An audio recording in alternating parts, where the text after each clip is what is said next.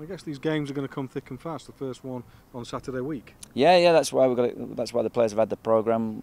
That's why we got the balls out early. But the pleasing thing is the players. They don't realise how hard they're working. I call it disguised running with the ball, and we've put sessions on where the ball's involved, but there's plenty of running. So we'll be definitely fit for the York game. The most important thing is that I ain't got the biggest of squads, but the most important thing is I've got everybody fit for the first game of the season. That's what you gear it to. There's going to be odd days where lads have got a bit of stiffness or soreness, where they might have to drop out of training.